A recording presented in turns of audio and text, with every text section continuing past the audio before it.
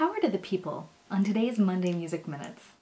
Da da da da! Whee! I've been seeing posts like this circulating the internet for a long time now.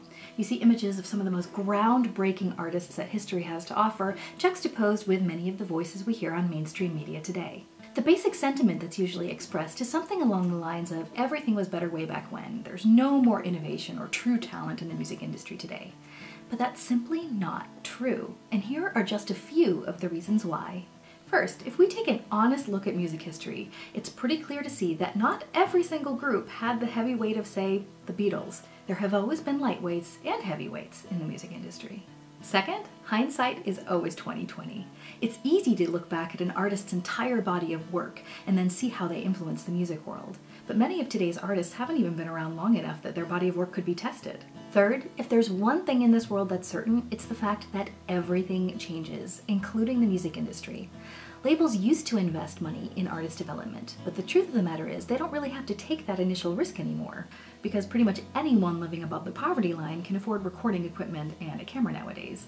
So they can afford to just kind of sit back and relax and watch what takes off on its own, and then they can swoop in and import it into the mass media.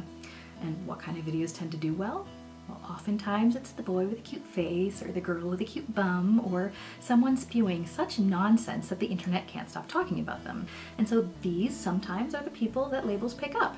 And that's fine. Labels are companies. Their purpose is to make a profit. They're not responsible for shaping our culture. We are. If we don't like what's on the radio or TV nowadays, we don't have to tune in. I mean, we also have the internet like 24 hours a day.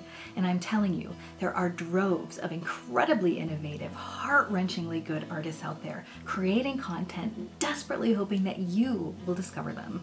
And then there is also the real world. If you live anywhere near a city, I'm sure there are a dozen concerts every week with unknown artists that would absolutely knock your socks off. All you have to do is find them. So go forth and search for them on YouTube. Listen to an unknown artist play at your local pub. And the most important part is, once you discover one of these gems, make sure you help them build on what they've started. Buy their album, join their crowdfunding campaign. These things might seem insignificant, especially if they're only asking for something like $1 or $5. But I'm telling you, it's these little amounts that will help create the next Jimi Hendrix or the next Janis Joplin.